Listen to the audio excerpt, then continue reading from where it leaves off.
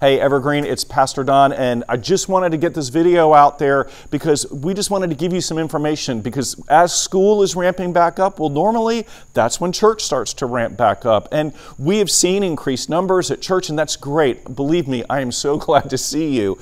But as we're doing that, I just wanted to get some information out there about how we're doing worship currently. And by the way, there are a lot of new people who are looking for churches right now. And so if you see new people and you're part of Evergreen, make sure that you're welcoming them at a distance, and make sure that, maybe you're a new person. We just want you to know you're welcome here. We're going to do the very best we can to accommodate everybody. So if you're new, or even if you're not, on Sunday mornings, we're going to have the doors propped open so you don't have to touch them. And we understand that we're trying to keep social distance. We're trying to have hand sanitizer available. We're encouraging face masks. I mean, whatever we need to do to keep people safe, that's what we're going to do. By the way, I'm going to say it, if you're sick, please stay home. If you just even think you're sick, please stay home, because we're still doing online worship. We're going to continue doing that as far into the future as I can see. So don't think like you're not going to be able to worship if you're not here, because you will be able to do that no matter what. So one of the things to know is that we were originally asking people to RSVP if they were coming to the morning service. We kind of put an end to that, partly because we just don't feel like we need to do that right now. But here's the thing. If the large room gets filled up, and it might, we have done something else. We have put a video feed into the living room so that you can actually sit in the living room and participate in worship. So you'll be able to see, you'll be able to hear, all of those kind of things. And so we're working on making this as user-friendly as possible.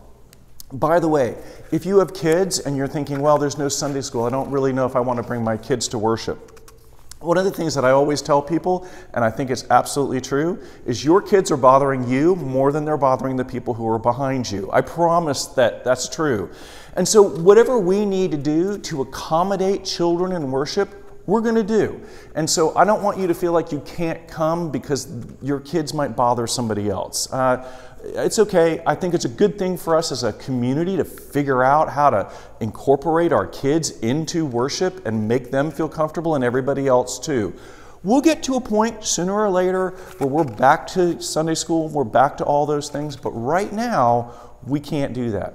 Also, you don't have to come in the morning. You can come in the evening. We're still having our evening service. Right now it's at 7, but as the sun shifts and as the shadows come earlier and it's not so hot, we will begin to move that service earlier. I don't know, it might be a couple of weeks, but probably we'll move it to 6, and we might even move it to 5 as things progress. So keep your eyes open for that, because that would be a great family-friendly option as well. So we want you here.